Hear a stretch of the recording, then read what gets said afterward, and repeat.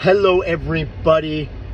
I've got some exciting news. I'm just on my way right now to Summerland, to Violet Acres, to run service on Saturday. Happy Canada Day today. Please come out. But the exciting news is that Maddie and Laurent, the owners of Violet, I've had an incredible relationship with them. They're amazing people, and they have asked me to start running Sunday service as well at the vineyard. So we're going to be adding that next Sunday, not tomorrow, but next Sunday. What's that, July 8th, I believe it is, or 9th, I'm not 100% sure, but we are going to be starting service there on Sundays, along with our regular Friday service every weekend this summer.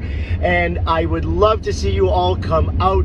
Looking forward to it. Super excited. We're going to start changing up the menu a little bit as it gets busier, but please come out, especially today. Happy Canada Day, everybody. See you at Violet.